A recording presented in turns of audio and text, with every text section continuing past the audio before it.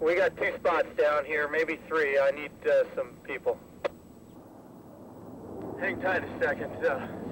We've got, I think, fire across the road, further up the... Yeah, big time fire. It's crossed and burning fast. Hey, hit the head of it if you can. It's outside. It's outside and moving pretty quick. Okay, you guys got any escape route that way? Because this way it's blocked already. We have a man there, Frank. We need to get him out. Yeah, okay, I'm missing 2 people. They should be between me and your crew.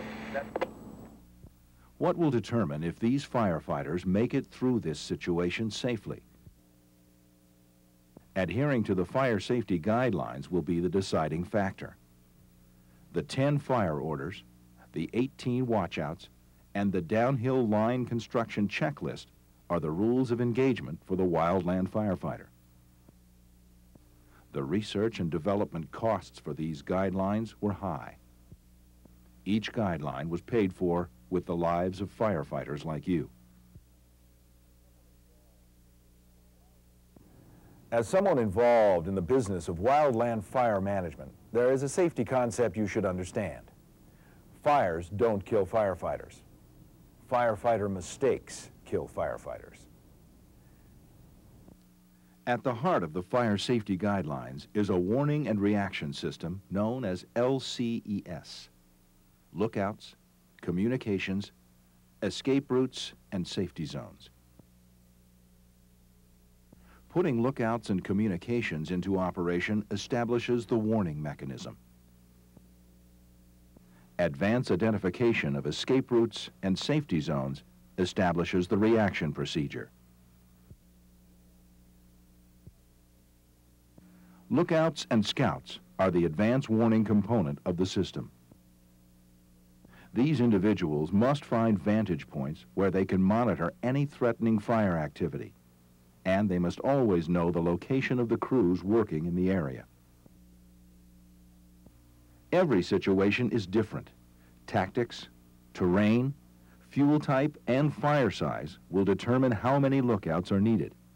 Normally, 1 lookout is not enough. The mistakes of others are an unfortunate part of the learning process in this business. The history of fire suppression is full of hard-won lessons. On August 21, 1937, 15 civilian conservation crew firefighters were killed and 36 more injured on the Blackwater Fire in Wyoming. The fire had burned for 3 days, spreading to about 200 acres, and was contained within a single drainage on the evening of August 20th. A wind-driven flare-up at midnight threw many firebrands over the ridgetop fire line and into the next drainage. Crews immediately began to build handline down into the drainage around an area they thought contained all the spot fires. This left unburned fuels inside the fire line and caused the firefighters to be widely dispersed in an effort to secure that fire line. By sunrise, the fire was again quiet, creeping in ground and surface fuels. The crews were making good progress. However, no one was posted to look for additional spot fires. At around 2 o'clock that afternoon, several replacement crews arrived on the fire line. Soon after their arrival, strong winds began to surface in the area. As a result, an undetected, unlined spot fire became active. By the time the unlined spot was noticed, it had developed into a crown fire and cut off any escape possibilities, trapping the crews in the bottom of the drainage. Those crew members working near the ridges survived by moving to a rocky area on one side of the drainage, or into the previous day's burn on the other side. The failure to assign a lookout was a major factor leading to these fatalities.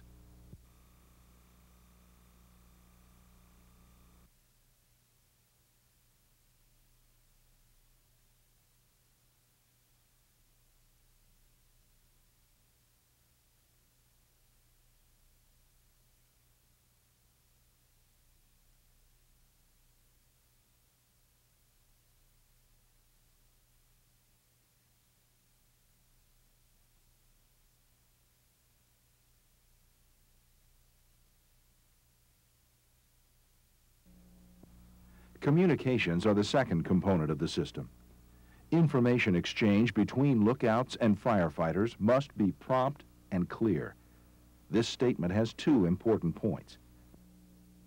First, a communication process must be put into place in advance that all firefighters understand. This may require maintaining a dedicated radio frequency, periodic check-ins by the lookouts, and ensuring there are no language barriers. Second, you as a fireline supervisor must realize that receiving a warning on the radio is only the first stage in the communication process. Most firefighters will need to be contacted by word of mouth, which is where most communication systems break down. Ensure that there is a reliable form of prompt communication to every firefighter. Remember, a lot of safe firefighting occurred in the days before each crew carried several radios. On July 17, 1976, 3 hotshot crew members were killed and 1 other was injured on the Battleman Creek fire in Colorado. That day's assignment was to burn out fire lines that were already in place. A series of miscommunications occurred during the day. The first miscommunication occurred when a burnout operation at the bottom of the fire was ignited before the hotshot crew above had completed their assignment. When the increasing fire activity from the lower firing operation was noticed, a second miscommunication occurred. The division supervisor talked by radio with the superintendent of the hotshot crew working the upper fire line. He directed the superintendent to move his people to the safety zone and hurry the firing operation.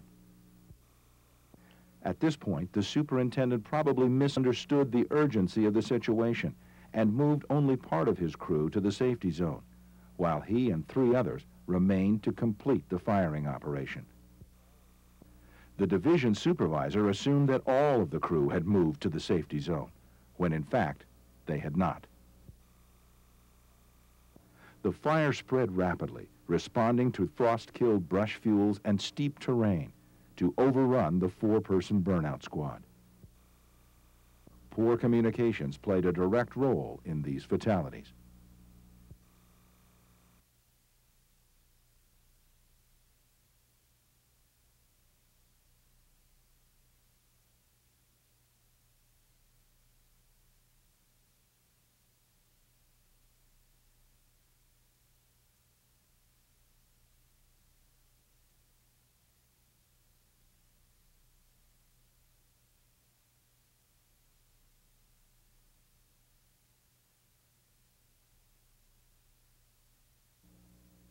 Escape routes are probably the most forgotten component of LCES.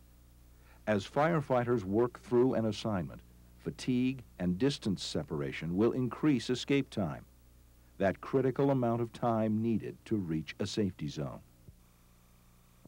It's important that fireline supervisors always be aware of their current escape time. More people and equipment equals more time required to escape. Always plan for the slowest individual or piece of equipment. Be alert for conditions that might create barriers along an escape route. Loose soils, rocky terrain, dense vegetation, creek crossings, steep slopes, and heavy smoke are all conditions that will increase escape time for firefighters. Only by having someone scout an escape route can you know these problems. Fire lines are the most commonly used escape routes. They're usually known by the people working that segment of a fire line. If the safety zone cannot be reached along a fire line, an escape route must be constructed and marked with flagging where it departs from the fire line and leads to the safety zone. This route information must be known to all firefighters in advance. There should be more than one available escape route. A single route can be cut off and access to the safety zone eliminated. When only one escape route is available, treat this like a watch-out situation.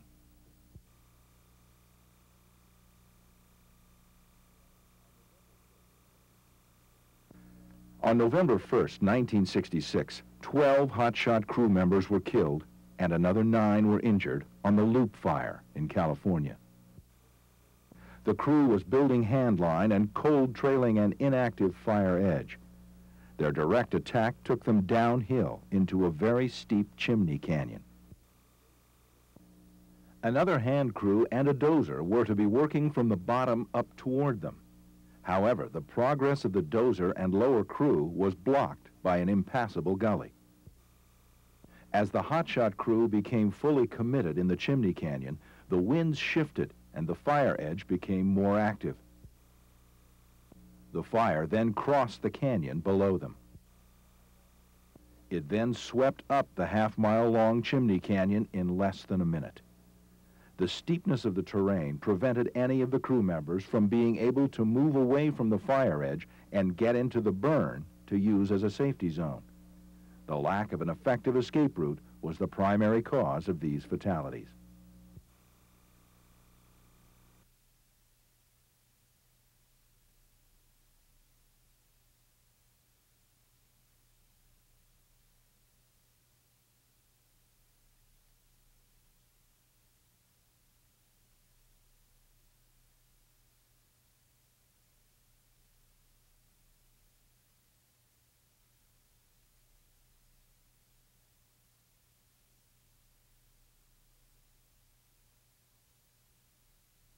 Safety zones are the final component to complete the LCES system. The idea of a safety zone is often misunderstood. Safety zones are pre-planned locations where firefighters can find refuge from expected danger. Fire shelter deployment sites have been incorrectly called safety zones. There is a huge difference. The use of a fire shelter is only a survival alternative. Tactics must never be developed around the use of deployment sites. A safety zone is an area where fire shelters are not needed for firefighters to be safe from expected fire behavior. Simply stated, the effectiveness of a safety zone is determined by how far the firefighters can be removed from the heat source. However, there are some basic considerations that will help you evaluate the suitability of a safety zone. Every good safety zone has 3 elements. First, allow for the flaming front distance.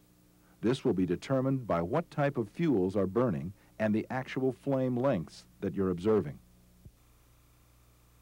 Second, assess the heat impact distance.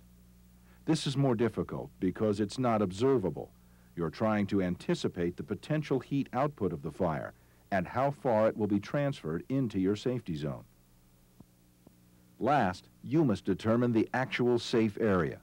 This is where everyone will be when the fire passes around your safety zone.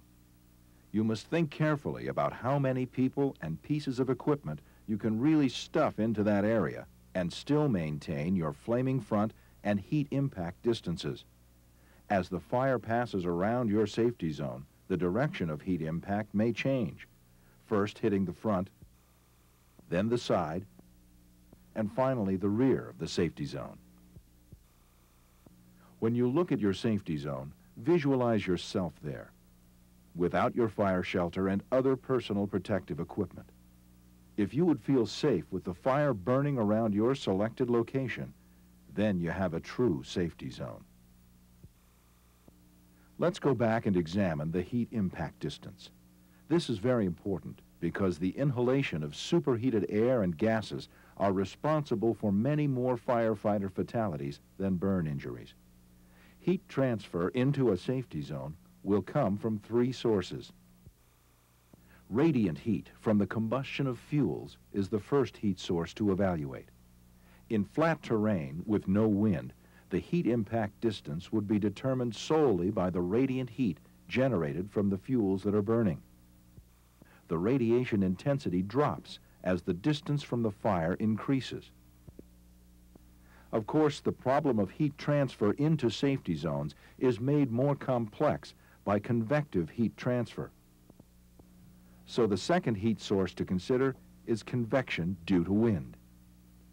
A strong wind can blow lethal heat several hundred feet into a safety zone. A safety zone that's located downwind of the fire will need to allow for a much larger heat impact distance than one located upwind or on the flank of that same fire.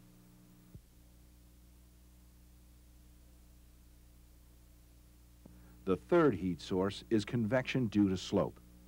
A safety zone that's located mid-slope above the fire will be subject to the rising movement of hot air. In addition to slope, other topographic features can increase heat impact. Saddles tend to increase wind speed. Not only can superheated air be blown into a poorly located safety zone, but fire intensity may increase significantly in areas adjacent to a saddle.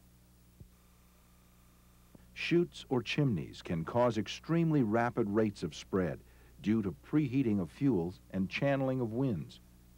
Consider all fire suppression operations in the vicinity of a chute or chimney to be dangerous. As you can see, it's important to consider both size and location when selecting a safety zone. A safety zone in a good location may reduce the size requirements significantly in comparison to one in a poor location.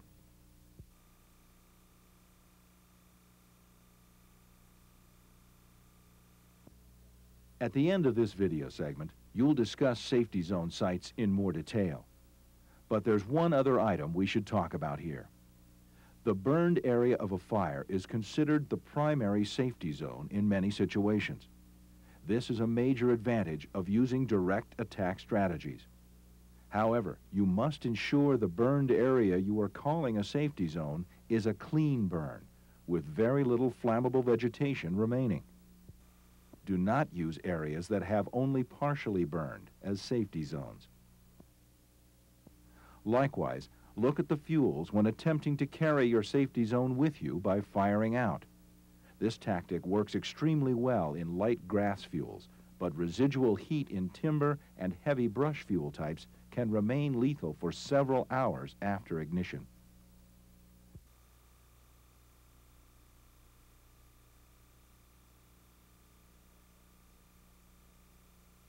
On August 5, 1949, 12 smoke jumpers and 1 local firefighter were killed on the Man Gulch Fire in Montana.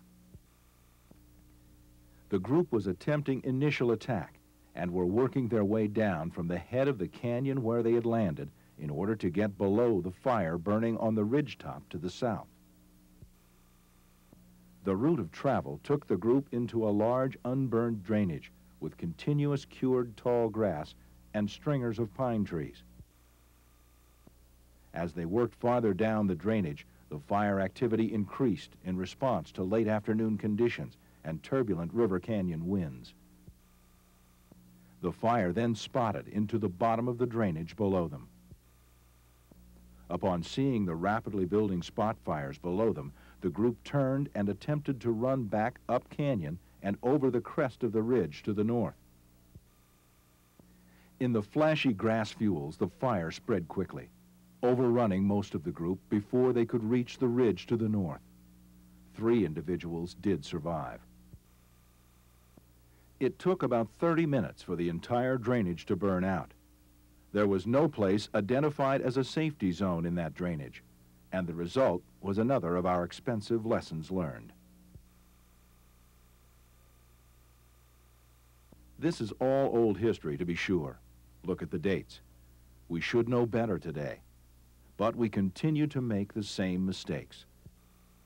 The summer of 1994 leaves us with 14 fatalities on a hill in Colorado not far from the Battlement Creek fire. 14 that were considered our most elite and knowledgeable firefighters: hell attack, hot shot, and smoke jumper. Repeating these same mistakes: unsafe downhill line construction tactics, inadequate lookouts, and no safety zones. Can we make firefighting perfectly safe? Well, not 100%. We can't do much about topography, weather, and in the foreseeable future at least, fuels. But we do have control over one final element in the equation. That is the human element. We must review our perceptions of what fire is and is not. Fires, even when they get big, are rarely a disaster. The only time one becomes a disaster is when it manages to catch and kill someone. Think about how you conduct your tactics in the fire environment, and be sure to establish lookouts, communications, escape routes, and safety zones every time you attack a fire.